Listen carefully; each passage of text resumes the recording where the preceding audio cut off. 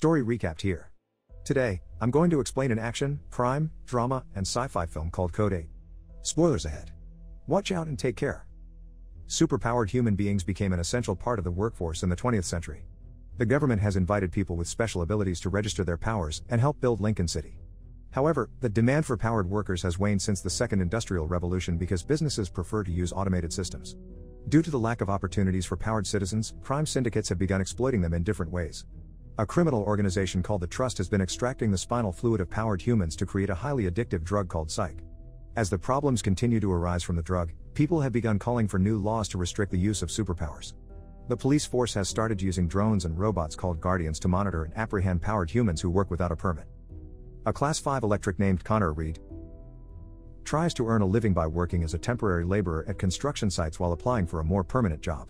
After a job interview, he heads straight to a construction site to determine if the foreman could use another electric. The foreman agrees to let him work half a day, but the police soon arrive to inspect the location to make sure powers are not being used. They order the workers to look at the sky, so the drone can detect if they are powered. The cops tell the laborers with powers to leave the site and get a permit if they want to keep working. As the investigation goes on, authorities learn that one of the workers has an arrest warrant. While the cops are arresting the worker, he emits fire from his hands and tries to escape. Guardians soon drop down from the drone and shoot him until he's dead. Elsewhere in Lincoln City, the police conduct a drug raid on an apartment of a powered man. The Guardian breaks down the door, but the robot is soon disabled when the suspect, a Class 4 brawn, hurls a disc towards it, hitting it on its neck. The suspect tries to escape through the window, but Officer Park enters the room and threatens to shoot him. As they search the place, an officer discovers a room filled with superpowered individuals being tapped for their spinal fluid. The police also found multiple bags of psych in the apartment linked to a crime lord named Marcus Sutcliffe. Connor visits his mom at the grocery as she is being scolded by her boss, Dave, because she accidentally froze the sauce and dropped it on the ground. Mary Reed, a cryokinetic, has been having problems controlling her abilities because of a brain tumor. Connor becomes incensed by how Dave speaks to his mother, confronting him and almost using his powers. The boss, however, is undaunted and tells them both to leave the store. Connor urges his mom to start chemo on the way home, but Mary tells him that they can't afford it. The following day, while Connor waits for a side job at a street corner, he notices a truck from Lincoln Power. His friend Travis warns him not to get involved with them because they're part of Sutcliffe's crew.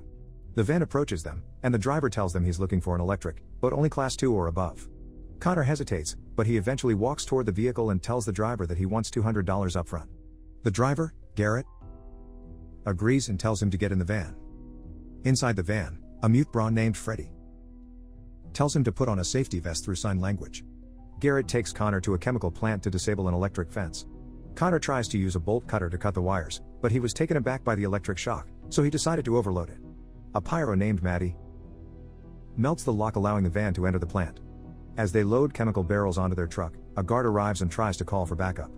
Garrett uses his telekinetic power to take his radio, so the guard yields and tells them he didn't see anything.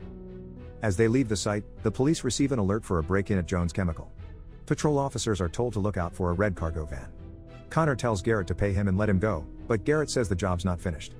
Garrett parks the car under a bridge and asks his crew to strip off the logo and the red sheet covering the actual white paint job of the vehicle.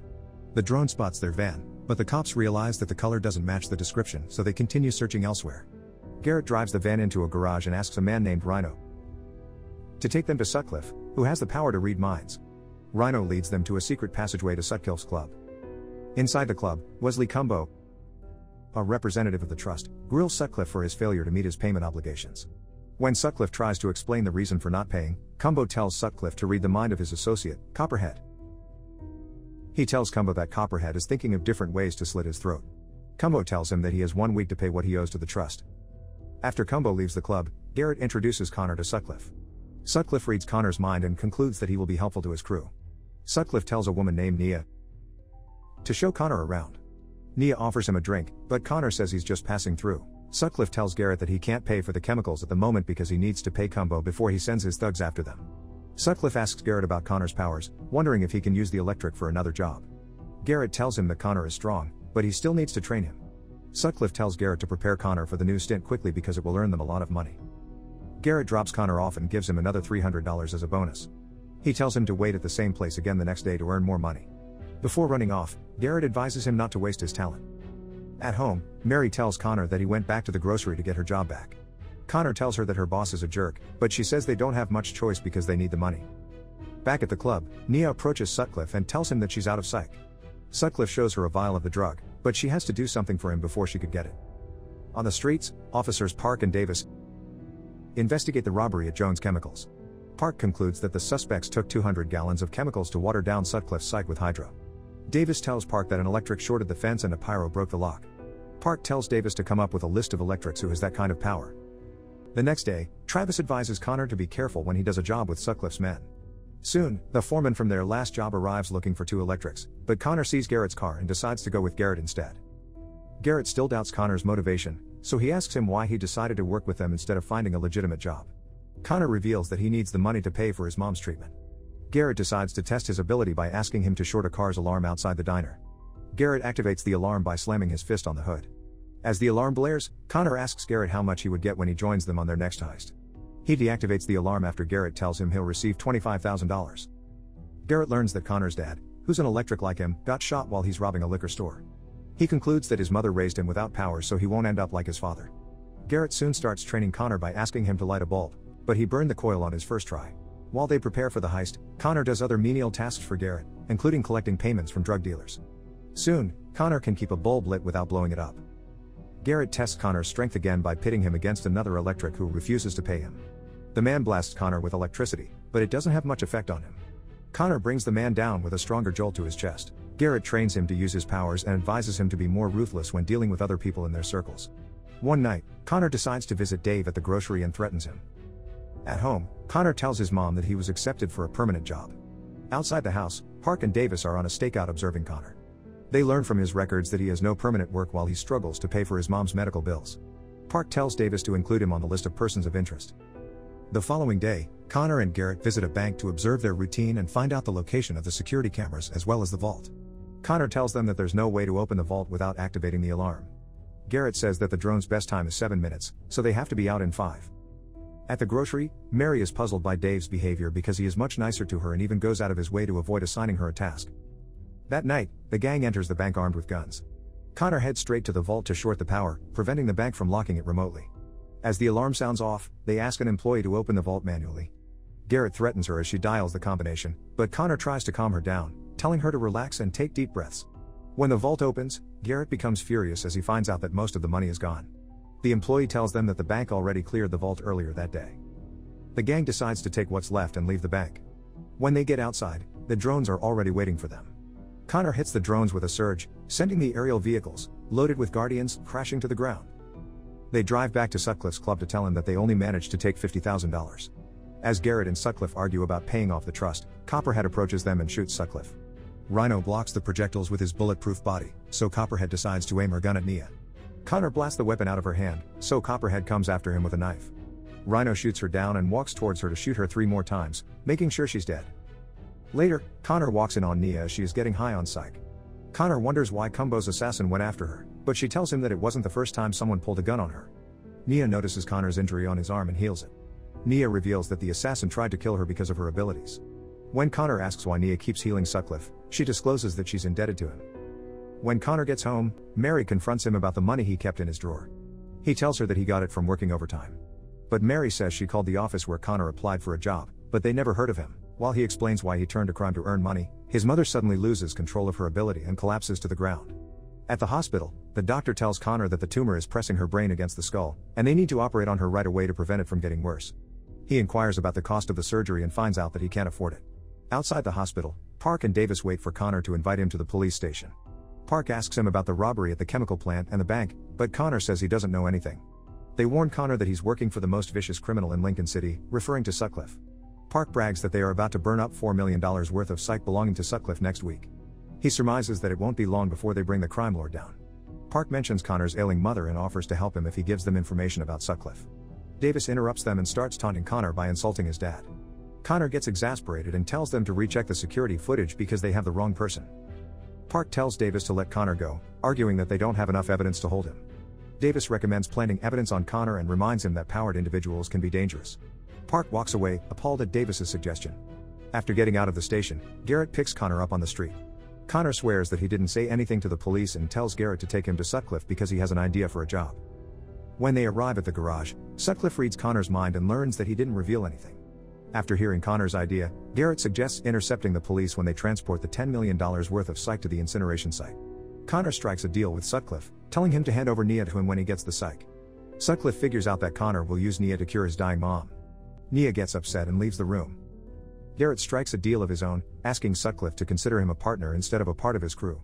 Sutcliffe agrees, saying Garrett earned it. As they plan the heist, Connor insists that no law enforcement should get killed. Connor approaches Nia and promises to let her go once she heals his mom. Nia snaps at him, telling him that she only matters to him because she's a healer. On the day of the heist, the gang prepares the roadblocks and watches out for the armored van. Drones follow the van, but they'll have to fall back once they reach the no-fly zone. Upon reaching the area, the driver sees the roadblock and takes a detour. Maddie and Freddie follow the van in their car as Garrett blocks it with a garbage truck. As the driver yells at him to move his vehicle, Garrett tries to stall, allowing Connor to build up his power to blast the van. Moments after Garrett gets out of the truck, Connor finally hits the van with a powerful surge, knocking out the Guardians. Garrett uses his telekinetic powers to keep the Guardians incapacitated. Connor shorts the Guardian circuits near Garrett while Freddie and Maddie disable the remaining robots. Maddie burns a hole through the armored van big enough for Freddie to drop a tear gas inside. The cops soon exit the vehicle as they choke. After failing to receive any response from the van, the drone decides to enter the no-fly zone. Maddie takes the cases of psych from the guards and hands them over to Rhino. The guards beg them to let them go, but Rhino's men start shooting them. Rhino shoots Maddie in the back as she turns to see what happened to the police officers. Garrett moves Freddie out of the way with telekinesis to protect him as Rhino, and his men shoot at them. Rhino takes off, leaving 2 of his men to deal with Garrett and his crew. More Guardians arrive at the site, allowing Garrett, Freddie, and Connor to run while Rhino's thugs are distracted.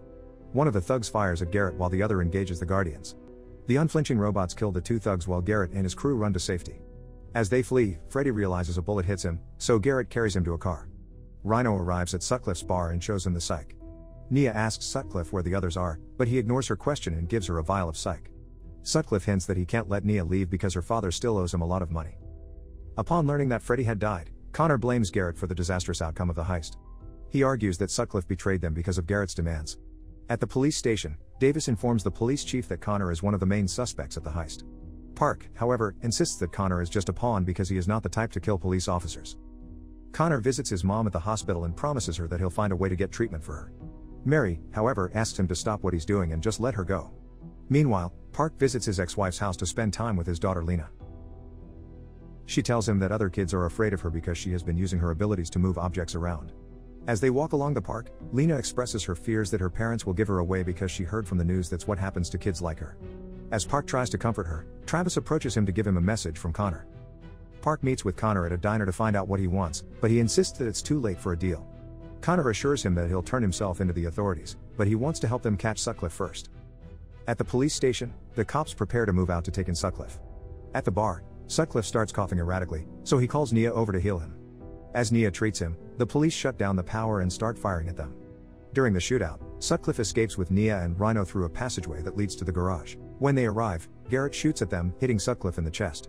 Rhino tries to fire back, but Garrett uses his telekinetic powers to knock the gun out of his hand. Garrett fires multiple bullets into Rhino, but he still manages to get up and charge him. Before Rhino could reach him, Garrett uses his telekinetic ability to slow him down. Connor soon arrives to blast Rhino with electricity. Meanwhile, Sutcliffe tries to point his gun at Nia as he asks her to save him. Rhino manages to grab Connor and slam him on the table. Connor tries to break free by electrifying Rhino, but the voltage wasn't strong enough to stop him. As Rhino strangles Connor, Garrett takes a sharp metal tool and stabs Rhino in the eye. Connor finishes him off by shooting a jolt of electricity through his head. Nia approaches Sutcliffe, but instead of healing him, she takes his gun. Garrett uses his telekinetic power to strangle Sutcliffe and take the gun away from Nia. Connor tells Nia that she'll be free to go once she heals his mom. Garrett gives Connor Sutcliffe's gun, advising him to take what he needs. Nia, however, shows him the wound on his arm as a result of healing him days ago. She tells Connor that she could die if she treats his mother. Despite her objection, Connor still takes Nia to the hospital. When they arrive, Nia touches Mary to heal her, but Connor soon stops her after seeing that she's struggling. When Mary wakes up, Connor approaches her and holds her hand as her life fades. Park and Davis soon find Sutcliffe's dead body at the garage. Connor arrives at the police station with Nia to turn himself over to the authorities. He tells her that the truck has a full tank to take her wherever she needs to go. Soon after the tragic heist, lawmakers have proposed an outright ban on the use of powers in Lincoln City due to the murder of 4 police officers. Park and Davis receive an award for bravery in pursuing criminals in the city. Garrett soon meets with Cumbo, paying him twice the money that Sutcliffe owed them. Connor stops by his mom's grave, saying he won't be able to visit her for a while. Nia pays a visit to her dad in prison, smiling at him as she looks forward to a new life after being freed from Sutcliffe. Subscribe to watch more videos like this. Turn on notifications. And leave a like, it really helps the channel out. Thank you for watching.